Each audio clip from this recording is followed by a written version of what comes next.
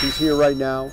I saw him. He's here. He's in custody. Actually, he'll be brought over at some time in the early morning hours. He'll be brought back to his final resting place, the Broward County Jail. Breaking overnight, the Broward Sheriff's Office announcing the capture of Dayonte Resiles, the murder suspect that escaped from them on Friday. Our cameras were there as he was taken into jail. Resiles tracked down at a Days Inn motel in West Palm Beach. And we do have live team coverage for you on his capture. Local 10 News reporter Erica Rako is outside the Days Inn motel. We'll get to her in just a moment, but first let's start with Local 10 News reporter Ben Kennedy. He's live in Fort Lauderdale. And Ben, you saw him being walked into jail right behind you just moments ago. Eric and JC, you are right. You watched it here live on Local 10. Dayonte Resiles was cuffed, surrounded by deputies, murder suspect, as he walked right here behind me into the Broward County Jail. An alleged killer who escaped from the Broward County Courthouse is back behind bars after deputies caught 21-year-old Dayonte Resiles hiding out at a Days Inn in West Palm Beach.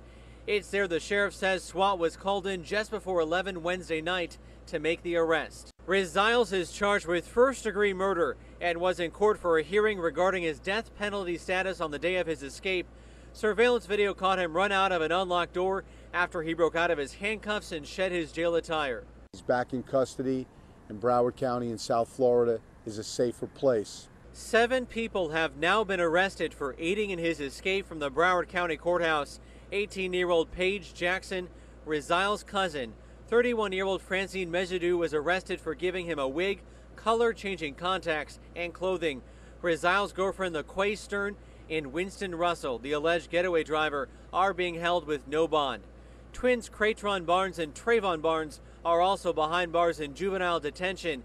They are the ones the sheriff says sat in the courtroom and coughed into his cell phone, signaling Resiles to make his move. You've been charged, sir, with attempt or escape. Walter Hart, an inmate, was arrested on Wednesday for helping Resiles get out of his shackles before the escape. Less than a week later, Dayonte Resiles' murder suspect is back behind bars. In this specific case, perhaps it's because he's 21 years old and his group of friends consisted of people in their teens and early 20s, very little. There was a lot of obstruction. And the sheriff's office does suspect there are more people involved in Dayonte Resiles' escape. He was on the run for 5 days. The alleged murderer is now behind bars and set to face a judge. Eric, JC. All right, Ben, thank you so much. We'll check in with you again throughout the morning here for any new developments. But right now, we move to West Palm Beach, where authorities found Resiles. Local 10 News reporter Erica Rako is there to really explain how they zeroed in on him. And with so many people involved in this escape, according to police, Erica, was he found there alone? Well, JC, he was found here alone, and the sheriff says the tips have not stopped coming in, but that included a lot of phony tips meant to distract investigators. Still, they followed up on every single one of them, and this tip panned out. This morning, you can see West Palm Beach crime scene investigators are here.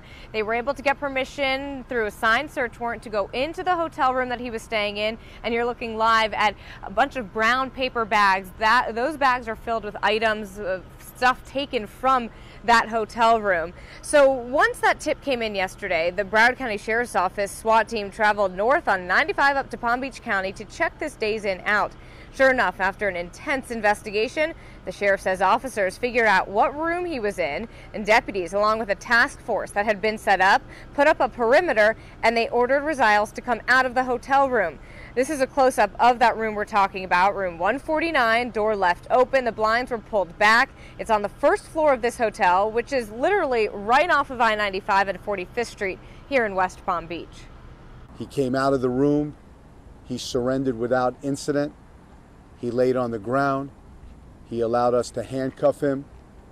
No force was necessary. There's a great sense of relief. You know, we had a man who's on trial for murder. The state attorney is seeking the death penalty. It's a very, it doesn't get more serious than that.